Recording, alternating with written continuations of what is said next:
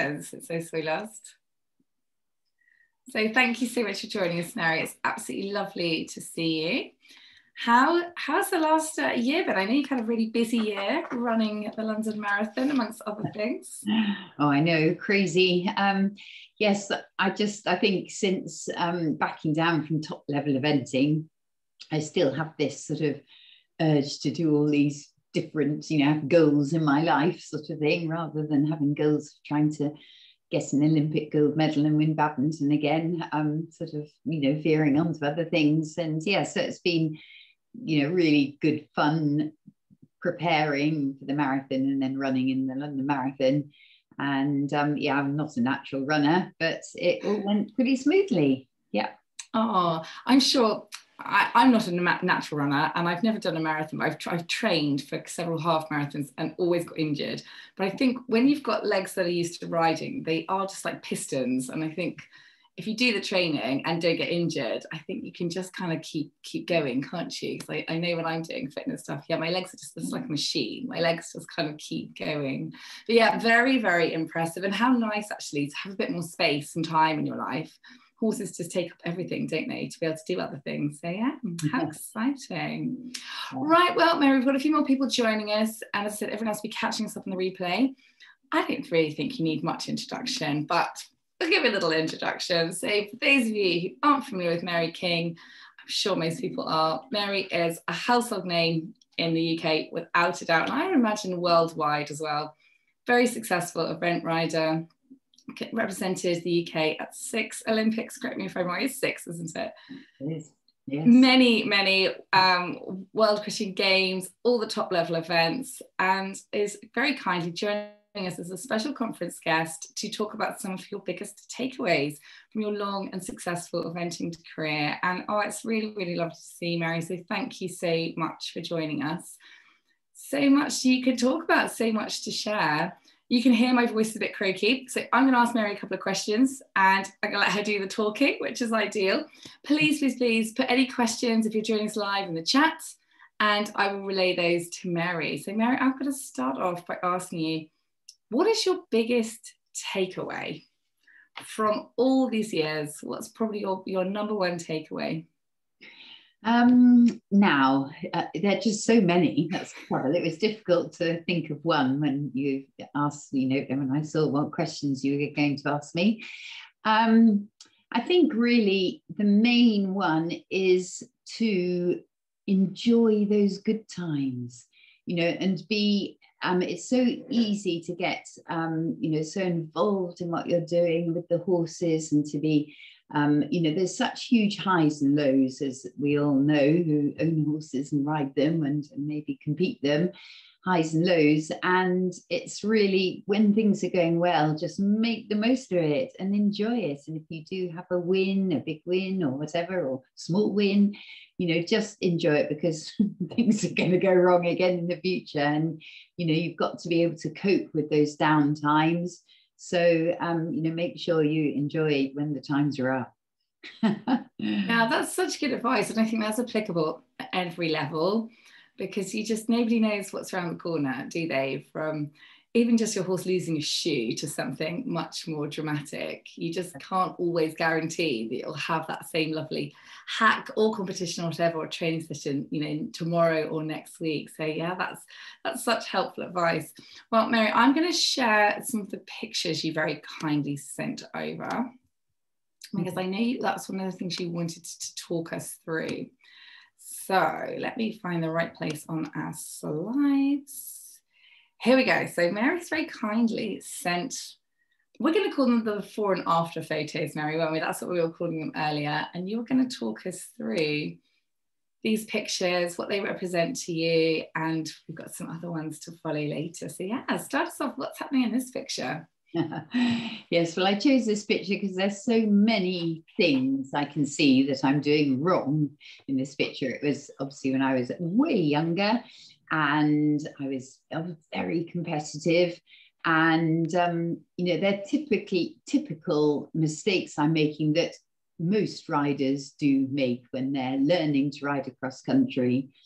So number one is, look at that lower leg. that lower leg has swung back, the heels up, the toes out a bit.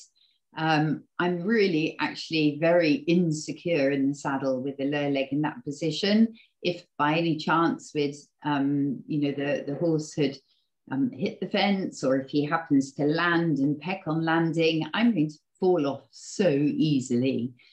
So as we'll see with the later pictures, are we able to sort of flick onto a later one, yeah, just to show the obvious difference to my lower leg position? It's a very clear difference. Yeah. And there, and you see with this position, my lower legs, if anything, slightly forward, sort of on the girth, slightly forward. I'm so much more secure. If that horse had, if it made a mistake on the approach and he had ended up, say, would run a bit deep to the fence and he'd caught his front legs, say, on the front of the fence, I would be very secure there with my lower leg forward. And I always say to people, it's a bit like your anchor. If you can keep your heel down, toe up, lower leg forward, you actually won't fall off unless your horse falls over. It's if you let your lower leg swing back, that's when you become very sort of looser and more vulnerable to toppling off if things go wrong. So, but, I didn't know, when I was young, I didn't know that that was a thing you were meant to do. I was very, very competitive, and something funny coming up on my screen. There we are. Sorry, got another funny something coming up on my screen. All looking okay, Aaron. So hopefully that's nothing to worry about. Okay. Just knock that off, sorry. I'm doing something about Adobe Flash Player is doing something now. How do I get rid of that then? I wonder. Can you minimize it? I'm not sure what's popped up. I had this the other day. I was presenting some training and some emails and suddenly popped into the middle. It's always the way, isn't it? Exactly. If I go onto that, oops. So secure leg is so important. And I've got to ask, when we flick back to this old picture, do you think white girths will make a comeback? Is that a prediction for 2022? Oh, I know. Right. White girths were highly prized. I can remember that from my young horsey days. They were, white girths were very, very popular and very en vogue. Yeah. So you're just talking about that was the string girth, because I can't see the pictures now, but I'm happy to, if you can see me. Oh yeah, we can see you and we can see the pictures. Oh, sorry, you can't see the pictures. Yes, string girths were very popular, weren't they? They were, and funnily enough, I noticed, I was looking at Ingrid Klimke, the amazing German event rider, and obviously her father, Rainer Klimke, was sort of absolute god in the dressage world. He's, renowned as having been the top dressage rider and trainer of all time. Anyway, Ingrid, his daughter, who obviously is very successful, she wears string girths. And maybe they'll be coming back. Well, actually, Mary, we've got a question on tack. Just come in, which, talking about girths, you must have seen so many changes over the years, from string girths to smart girths, everything in between. Do you think there's been a great improvement in welfare in this respect, or maybe sometimes to the detriment? You've had so many different things come in and out of fashion, or have you just always sort of stuck to your favorites and maybe more of the basics? And what are your thoughts? Yeah, some things I've stuck to the basics, but I have, there's a lot of tack and equipment is made now that's so much more comfortable for the horses. Thinking, like girths, how now you'll have much wider girths. I remember I used to, when I stopped using string girths, I went and felt I ought to use leather girths. I used to use something called a balding girth. Oh, I remember those, yes. And really, they were very good, strong girths, but they were narrow, and it must have been so uncomfortable for the horse compared to the wider, softer girths that you get these days. So there's things like that. Saddles are so much better fitting and more quality and more comfortable for the rider and the horse. And then obviously things like rugs, gosh, how they've come on in the old days when we used to use the old jute rugs that were pulled back on their shoulders and, you know, easily rub their hair off, and their heavy weight New Zealand rugs. And now, I mean, I'm sponsored by Bucas, and their rugs are awesome, and they do every weight of every sort, and the, you know, it's just makes, oh, it must be so much nicer for the horses. Yeah, definitely. I think it's easy to get like swept up in the latest thing, isn't it, when it comes to tack and equipment. And as you said, many improvements have been very much for the better. But I think particularly as a you know, sort of low-level amateur rider, it's easy to feel like you've got to have the latest of everything. But as you said, sometimes maybe you don't need it all, and sticking to the basics can be quite helpful. I'd love you to talk us through what your horse in the old pictures wearing on its legs compared to what a horse would be wearing on its legs nowadays. No, I can't see the picture. Have I got bandages on? Or... You look like you have got Gamgee or Fibre G bandages, and you have definitely got some insulating tape over the top of the bandages, which I do remember from my early pony club days, as that was definitely the thing to do. Yes. But you know, going through water, that must have soaked up everything.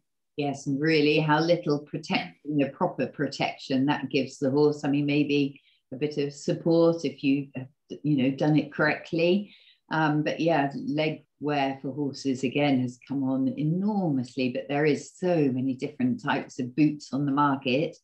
But you know, the way that you can have, you know, what I look for is lightweight boots, with, for cross country, the hard back down the back of the front boot, so that there's no risk of that, the dreaded injury where the horse strikes into themselves. And now also I use hind boots with the hard part down the front of the hind boot, so the horse is going to be protected if he does knock a fence with the hind leg, and also a boot that's cut lower, a flap lower over the front of the hind fetlock, because again, that is the most vulnerable part of the horse's hind leg. But you know, lightweight is so important, especially if you're doing bigger, longer cross-country courses.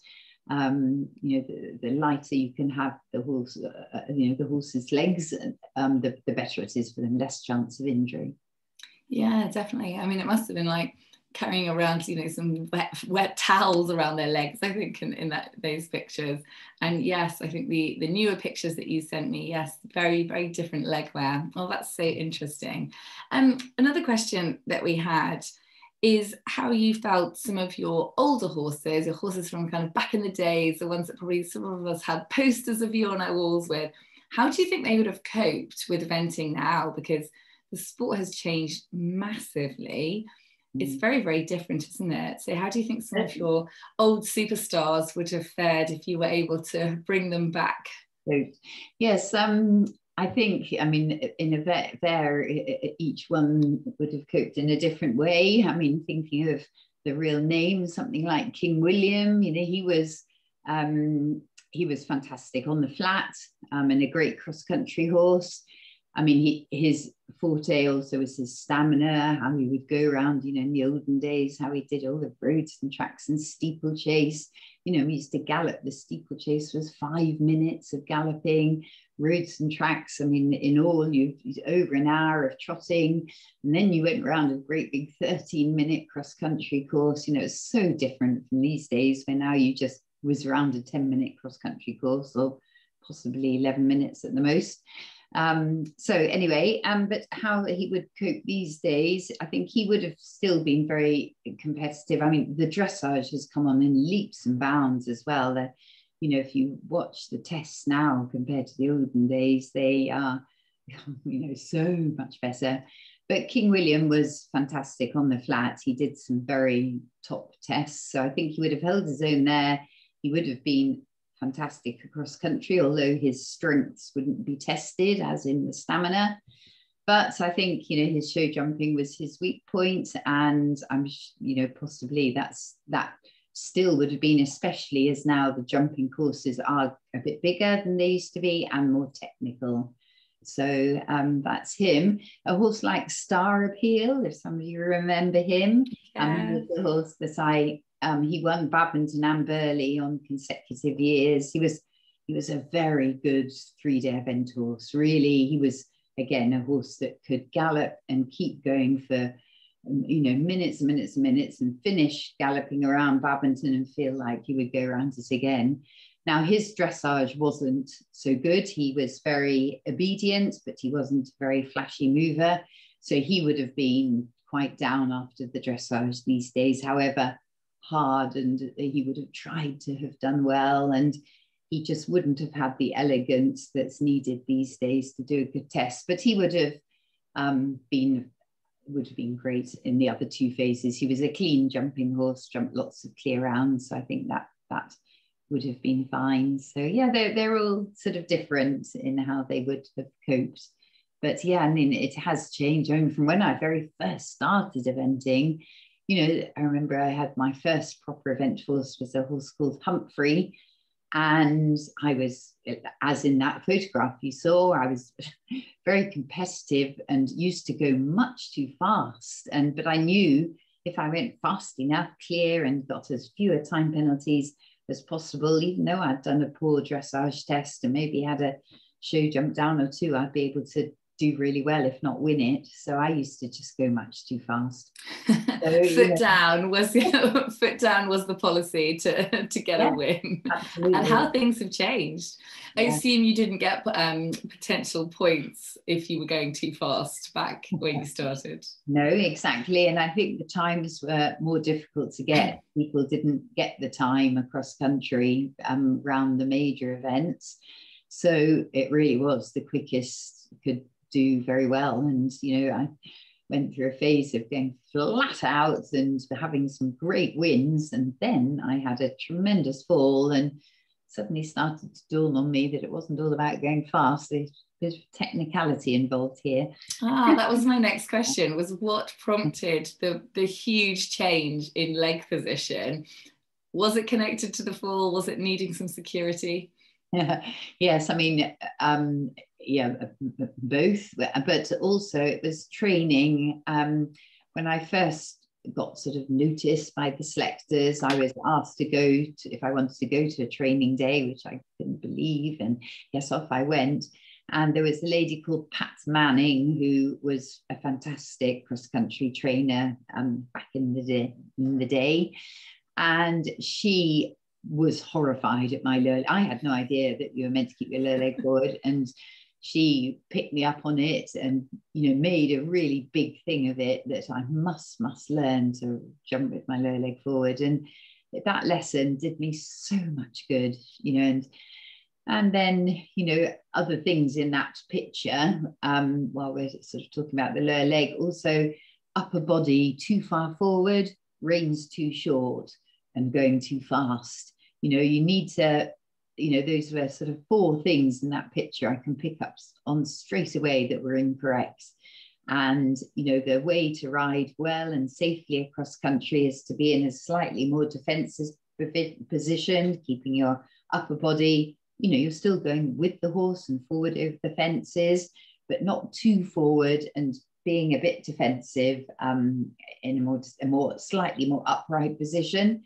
And as is the case, if you compare old videos of event riders and videos now these days, and watch people like Michael Young and top riders, look how much more upright they are than in the olden days when we were all forward. So yes, so that, and also riding with longer reins to give the horse more freedom and for you to be able to be more sort of flexible, with your hands. Whereas if you've got short reins, you're not flexible. If a horse jumps down the drop, and you're holding your reins short, you're going to get dragged forward. Yeah, definitely. Well, it sounds like that was an incredibly impactful session for the rest of your career. How fantastic. Now, you mentioned some of the big name horses, as you called them. Now, I'm going to ask you a question. It's probably really hard to answer. And it's probably like asking if you've got a favourite child. But have you got a favourite horse from all of these years? You must have had some incredible horses. Some of them who've been household names, and maybe some who haven't, who've still made a massive impact on you. So yeah, could you narrow it down to a favourite one or maybe 2? Well, I think the one that I owe the most to, that really helped make me, was the horse way back called King Boris. Now, he was one of the first horses, well, it was my second horse I rode to the top level that I rode at Badminton. And he was such a forgiving horse. He was more a sort of 3/4 bred type. He was slightly sort of stronger and a little bit heavier, his body, but he had such a big heart. And he put up with me making bad mistakes, going too fast, doing, bad turns or lines to fences. And he had that sort of nature that he always wanted to try and jump that jump ahead and didn't get offended when I made mistakes. Whereas, and that's what with younger riders or riders, more amateur riders wanting to ride at a higher level, that's so important to have not a sort of sensitive, sharp horse that won't cope with your mistakes, because you'll make them, you sort of, you hope you're not going to make a mistake, but I mean, you do. And, it's part of learning. So I think he was a huge part of my career. And I think if I'd had a more sensitive horse that, had ended up running out or stopping when I had made mistakes, it can easily then put you off, and you then don't do it. And then that makes you not want to do it. And that's sort of ended that. So that's such a nice story. That's lovely. So yes, a forgiving horse can really help catapult you forward. That's lovely. On a similar note, I'd love to ask if you could bring back one of these past horses. Is there something you do differently? Knowing what you know now, if you could, have one of these horses back again, do you sometimes think, oh, if only I'd done X, Y, or Z? Because hindsight's great, isn't it? I think we all can think that about any aspect of our life. So is there a horse that you could bring back, and is there something you'd do differently? Which horse would that be, and what would you do differently? Well, I think something like King William, I think I could do a much better job with his show jumping than I did when I had him in that part of my career. That was my weak phase as a rider, and being his weak phase as well, I think that's why we had quite a few mistakes. I don't think, even if, I was rode him, really well now, I think he wouldn't be an easy horse in the show jumping phase, but I'm sure I could have do a much better job now. Fantastic. So I think that's the one that really sticks in my mind, as I could have helped more. That's so true, actually. When the rider has a weakness in one area, if the horse is also weak in that area, that's quite challenging, isn't it? But I always say, sorry to interrupt, I always say to people when they're choosing horses, be really honest with yourself as to your strengths and weaknesses, and try to aim to buy a horse that suits you, it's so that it can help you in the phases that you're weaker in. That's so true. And it's buy for the horse that you're capable of riding, not for the horse you think you should be riding. I'm sure, Mary, you've seen many people buy what on paper is the perfect horse, but maybe isn't the perfect horse for them. And that doesn't always pan out too well, does it? Definitely not. Another question I'd love to ask is, obviously we've got the conference coming on Saturday. We'll be looking at latest research developments. Research in the last 20, 30 years has been huge. And I think that the most recent Olympics, so much useful research was done before those Olympics, and some of these principles, sort of scientific principles for fitting, cooling horses was able to be applied. I wondered if there was anything that we know now that perhaps you would have found useful, back in the days that you were competing at that level. Well, the most obvious thing that I think of is when in the olden days, when you finished the cross country, you would soon, you might sort of wash your horse down in a vague way, but now we know so much better how to wash horses down correctly to get their core temperature down, and be very, very generous with the water, and scrape it off as soon as you've put it on, it's warmed up, sweat scrape the warm water off and apply more cold water.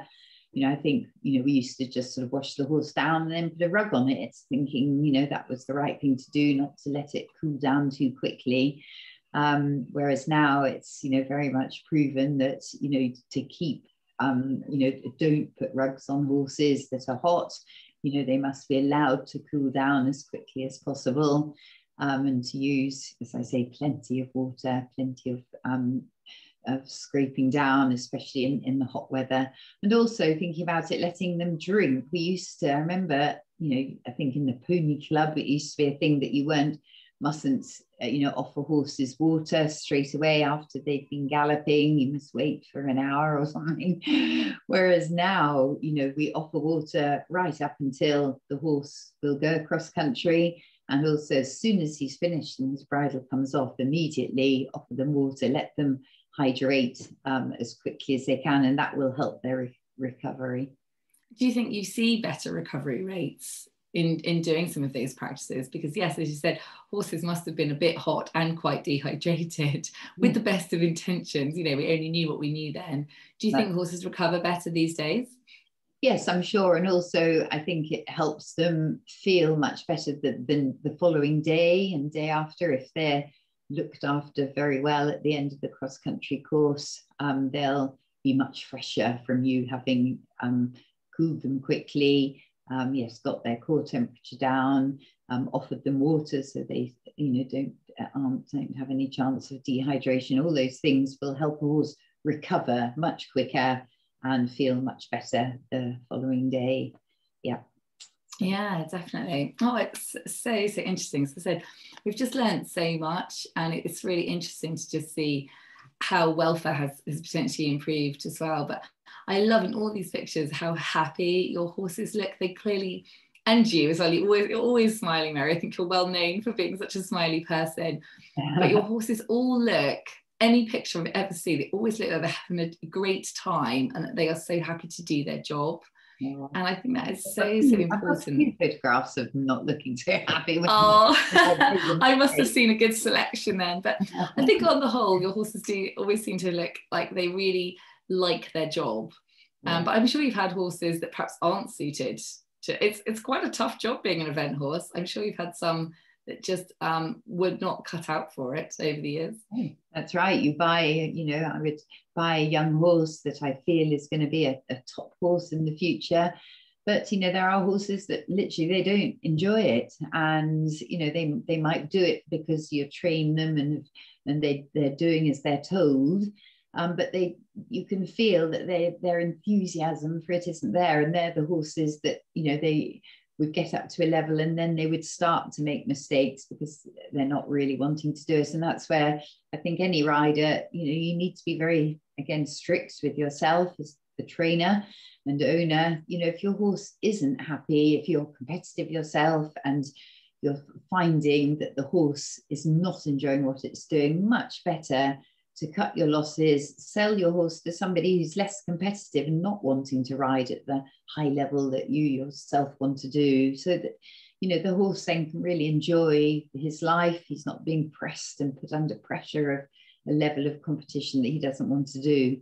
But saying that, you don't want to then, as soon as your horse has to stop, think, oh, doesn't want to do it, I better, it's not, you need to be able to weigh up, is it being a bit naughty? Is it looking for, is stretching the boundaries, trying to see what it can get away with, or, that sort of thing. So, it's all about a balance for sure. But I think we've got so much better at listening to horses. I think many people are finally starting to listen. They've always been talking to us. I think a lot of people have missed what they've been saying.